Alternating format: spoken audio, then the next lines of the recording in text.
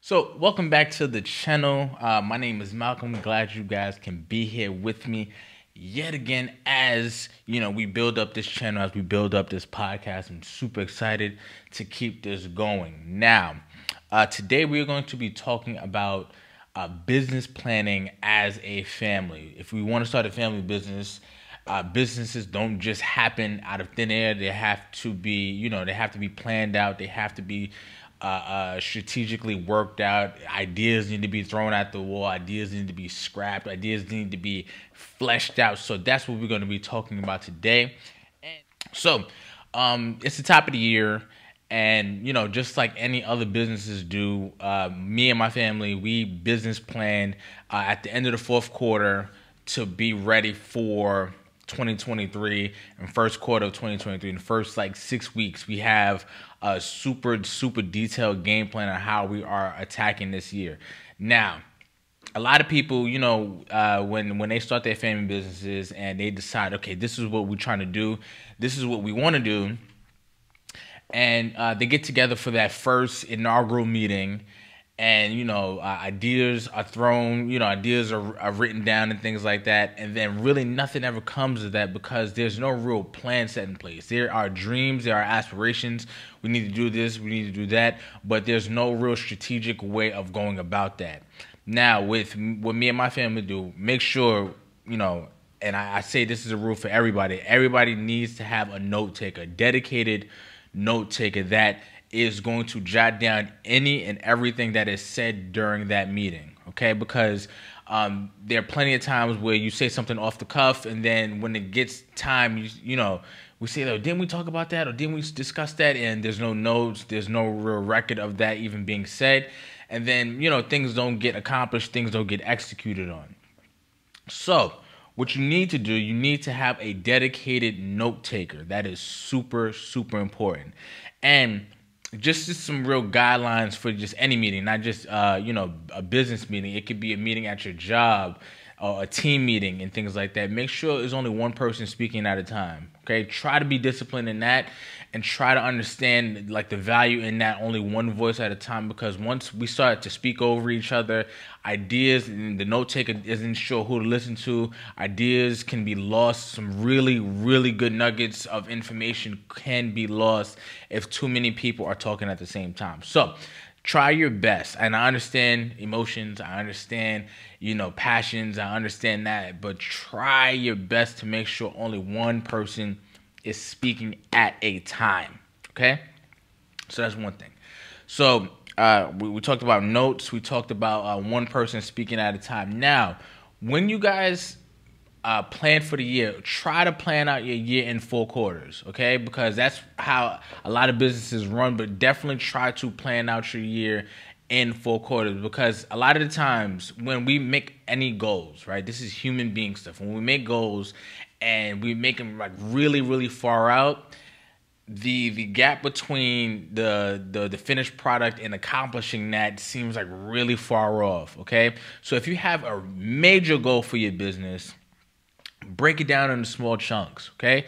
And how you do that is you have your major goal at the end of the year, your income goal, a project you want to complete, anything like that. Make sure you break those goals down by step from each quarter. So step 1, say we want to publish a book at the end of the year, right? December, we're trying to publish a book. Step 1 is, first quarter, make sure we have a working draft ready.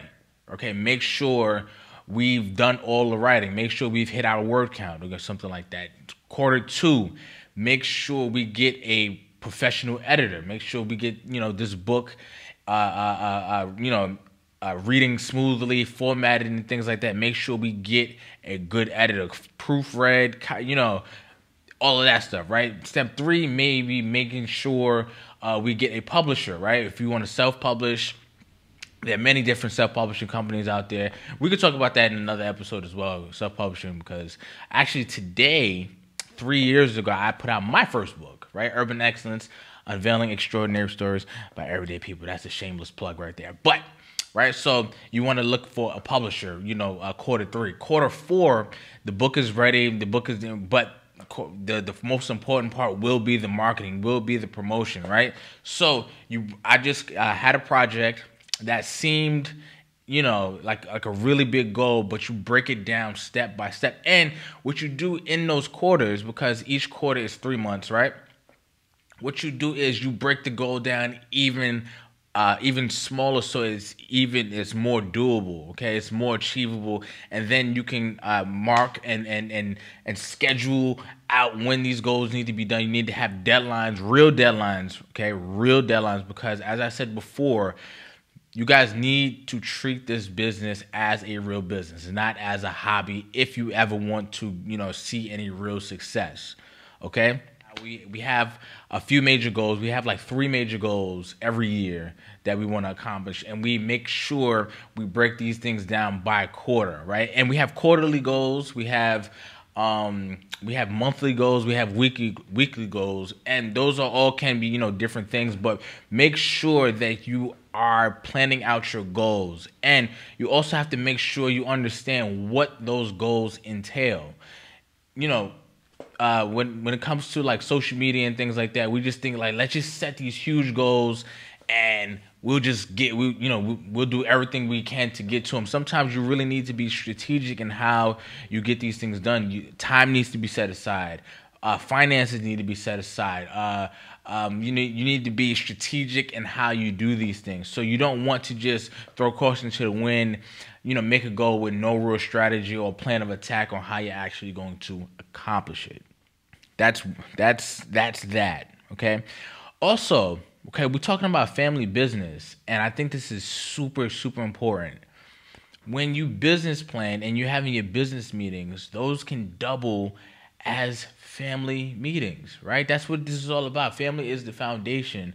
So why not take advantage of that time? These past 7 years, I've my dad is my dad, my stepmom is my stepmom, my brothers and sisters, but I've learned so much more about them because we're seeing each other in a different capacity. We're seeing each other, when each of us are stressed out about something, we can talk about these things, during the meetings, after business is handled, but we can talk about these things, and then we can figure out, again, another plan of attack. You get what I'm saying? I had a baby on the way, and we had to figure out, okay, how are we going to, be able to make enough money so I can sustain myself and keep doing what I'm doing with this business and be able to provide, for my family as well. So these conversations are real. You get what I'm saying? These conversations can get heavy, but they're necessary. You know what I'm saying? Why not be able to blend the two? And once I spoke about like the DISC assessments in the first episode. I spoke about being able to learn each other's work languages as well as each other's love languages and things like that. But once you are able to kind of find that sweet spot between business and family, it's really amazing. Okay, now I will not sit up here and act like things are perfect either.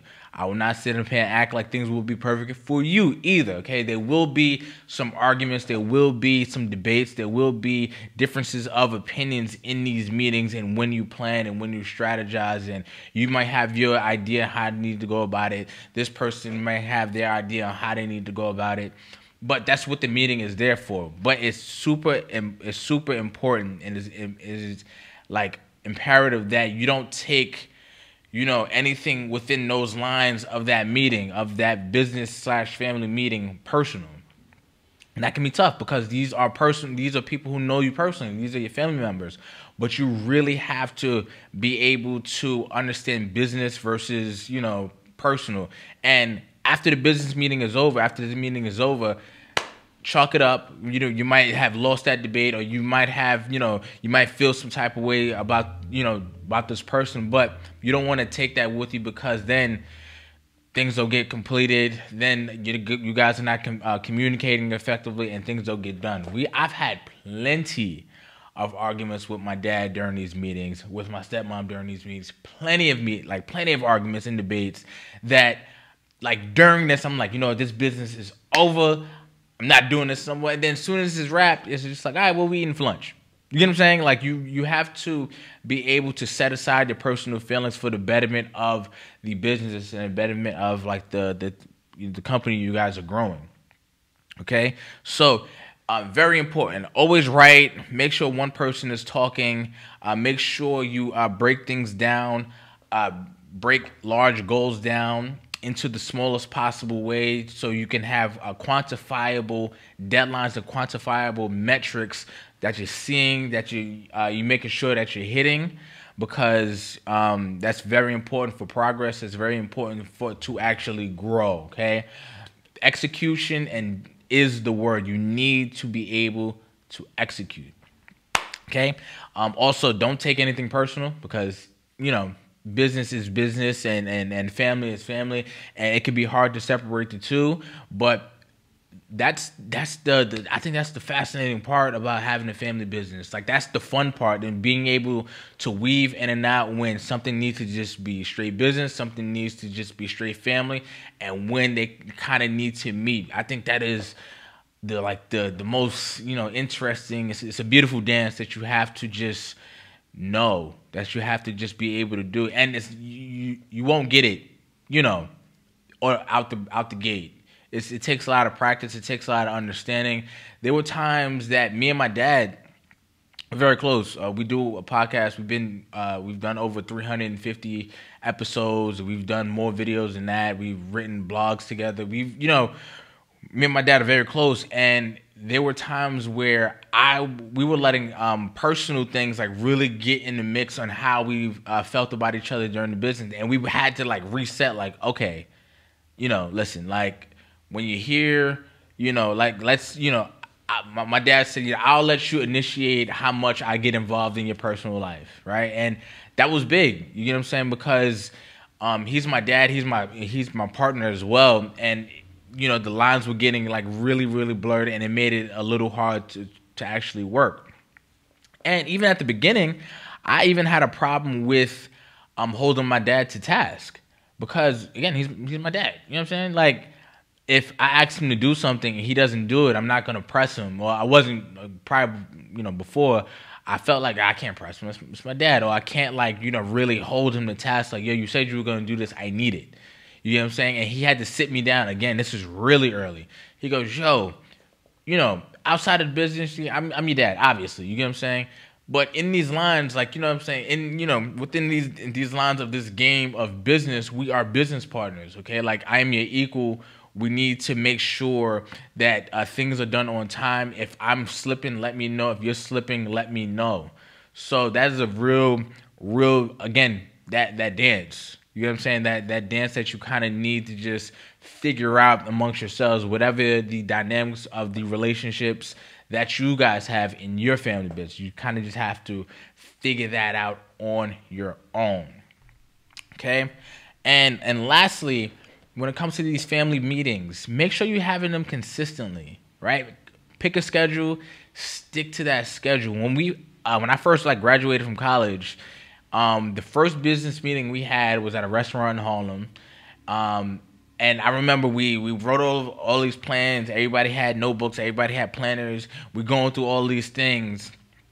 And we made sure every Tuesday, no matter what, every Tuesday we had these meetings. Now, this is very early on, so we didn't even really have a business. Like, my dad was coming out with his second book, and we were just, working on ways to be able to sell more copies of his book.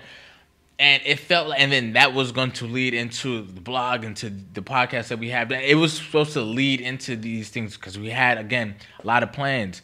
But for 3 months, that's a lot of meetings. It felt like nothing was happening. And I was getting frustrated. I was getting impatient, just like we all do. We want things to just kind of pop right now. We want things to just kind of go.